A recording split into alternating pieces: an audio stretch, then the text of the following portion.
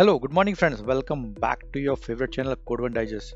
Today in this tutorial we are going to see how can we set up S3 bucket in AWS cloud. Yes friend, we will learn in this tutorial what is S3 bucket, how can we set it up, how to upload and download file to S3 bucket, what is the use case of S3 bucket. So all of that we are going to cover in this tutorial. So stay tuned and watch this tutorial till end. It is going to be very exciting and very informative tutorial today. Okay friends, so without wasting any more time, let's directly jump to create S3 bucket. You have to log in into your AWS management console. I have logged in with my credentials. You have to log in with your credentials, and on the home screen you may see option of S3 bucket. If you're not able to see that, then you can search S3 in a search box and click on S3. So that will take you to the S3 home page.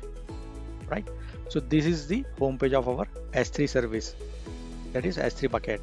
On the left hand side you would see certain options, buckets, access grant, and so on. Right, so click on the bucket to see if there is any buckets. Right, so right now I don't have any bucket. Now we will see how can we create a bucket here. So there is a button given here to create bucket. Let's do that. Click on this create bucket button. Before creating a bucket, you can select which region you want to create. What is the use case of the bucket? Who are the users of this bucket? So you can decide a region and then create the resources accordingly.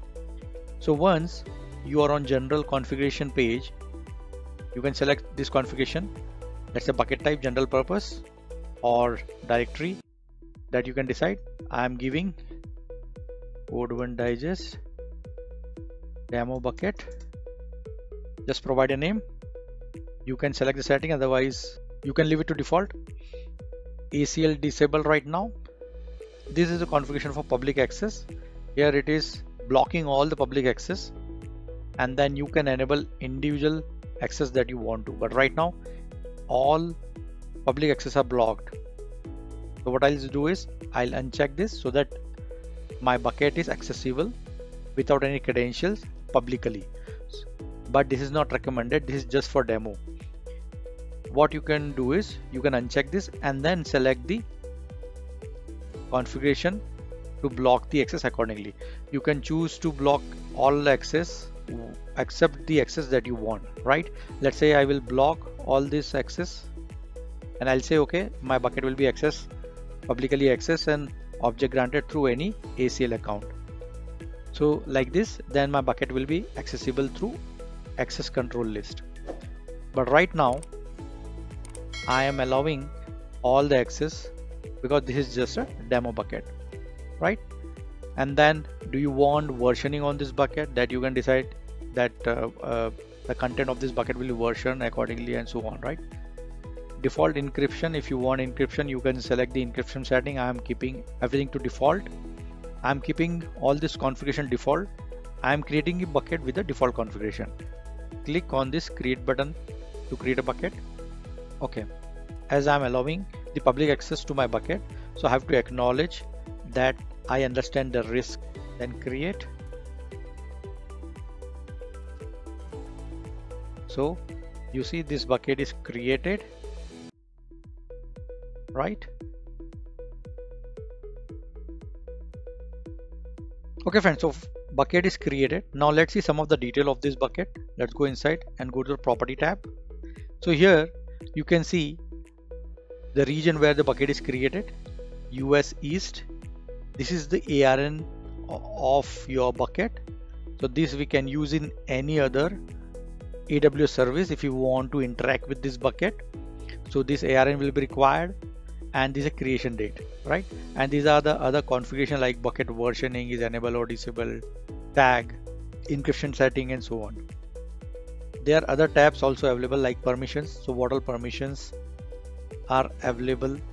It is saying that we have blocked all the public access. No, so it is off. We have not blocked the public access, hence this bucket will be accessible. Matrix will tell us the usage of this bucket once we start using it. Management will have a configuration regarding the replication rule, lifecycle rule, etc. If you want to replicate the content to some other bucket or some other place, so all that configuration will be here. Access point is important. Yeah, so access point is to create access for this bucket. So all of this we'll see in detail in the upcoming videos. Okay friends, I don't have any folder here. If you want, you can create a folder inside that bucket, my test folder, right? You want encryption, I'll just say create folder. So a folder will be created, and now in this folder I can try uploading a file. Friends, before we proceed in this video, I request you to subscribe this channel to grow CodeOneDigest family. Friends, I am creating a lot of quality videos on programming, coding concepts, design pattern and design principles, cloud and container technologies, but I'm not getting subscribers. I request you to like, share and subscribe this channel so that I can grow our CodeOneDigest family. Thank you. As we have created a folder in S3 bucket, I'll try to upload a file and then we'll try to access that file. Okay, so this is a test file I have created, a text file. It just have a dummy content. I'll just pick this and we can do a drag and drop to upload the file. Right, so this file is uploaded.